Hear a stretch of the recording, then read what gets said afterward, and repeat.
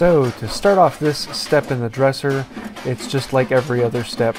We need to dimension the boards. So we start with rough planing and then smooth planing and get two surfaces nice and smooth, and that allows us then to mark off the actual dimensions of the board. Here I'm placing a mark from one end to the other exactly 4 inches away from one side, and then I can come back through and smooth it right down to that line. And that way I end up with a board that is 3/4 by 4 inches. Now that they're the right shape and size, we need to put tenons on either end. These will be the stretchers that go from one leg to the other across the front and back. So it's marked them to their precise length and cut in the shoulders on the tenons of each one. I like to cut the shoulders first and then cut the cheeks down to the shoulder. Here I'm using a cheap Japanese saw for the first time, and I think it's going to be the last time too. Yeah, it worked, but if I'm going to do it, I'm going to do it with a good one. Now for the front one, I want to put an arch all the way across from one end to the other, and I do this with a dowel. It is fairly easy to just adjust it between 3 clamps and draw my line. After this, it is my favorite part of this build. Well, so far. I actually get to cut that arch just with a chisel and mallet. And I don't make any stop cuts, just so that I can see this happen. And I get to make 20 or 30 of these curls from one side to the other. That's the reason I do hand tool woodworking right there. That's just fun. Once it's been roughed out with the chisel, I come back in with the spoke shave and clean it up nice and smooth. It makes me happy just to have a long curved section like that. It's just beautiful. Now with the 2 stretchers done and the way I want them, I can actually transfer the measurements from the tenons to the legs so that I can make the mortises. This is something I had to spend a lot of time thinking about because they are thicker where they go into the leg and thinner where they come out the other side. Because it's a through tenon, it's got to be a perfect hole on both sides. You might hear the kids chiseling in the background. That is them trying to mimic what I do on their own wood.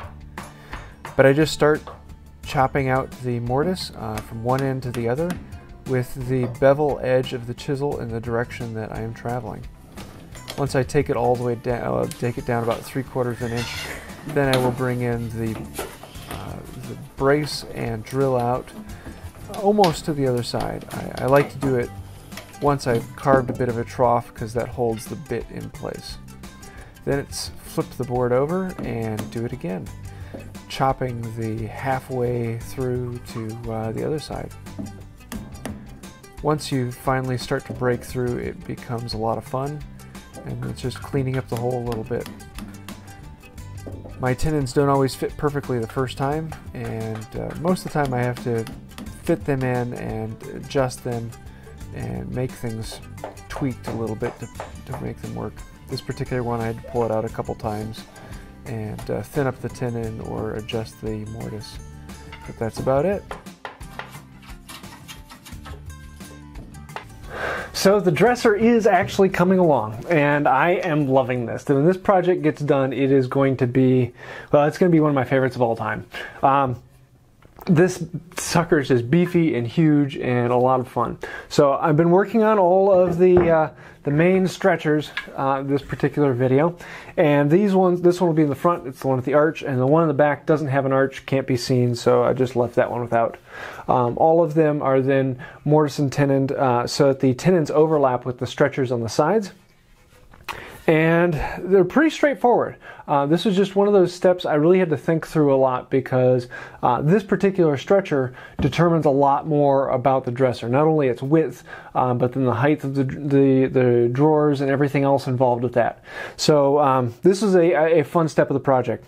So the next things I have coming up, number one, I'm going to be building the support between the stretchers to hold the first rank of drawers, and then putting in all of the other support between the other rows of drawers and creating all that. So this one's probably going to be a while longer until I get that video because I have to cut 40 some boards, And by hand, that's a good bit, especially when a lot of them are 5 foot long.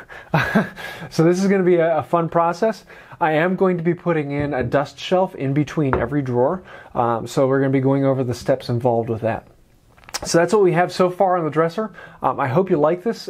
Please let me know in the comments below, is there something I could have done better or something you would have liked to have seen? If there was some particular step I skipped, please let me know and I will answer any questions on that matter. If you like the video, please hit like or subscribe. And until next time, have a wonderful day.